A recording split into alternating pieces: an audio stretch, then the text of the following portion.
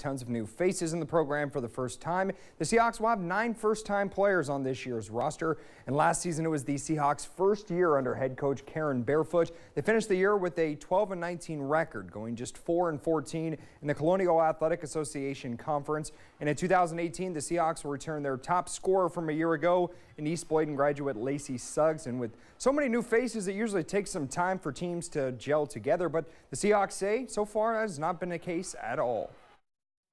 We got a lot of different personalities. I don't know, the team is just different. It feels different, the energy's different, but it's positive. This team is great. We do have a lot of new people, but you know, we all play well together. We have a great chemistry, and we have great bonds with each other on the court. And the Ladies Seahawks will start their season 10 days from today with an exhibition game at Trask Coliseum.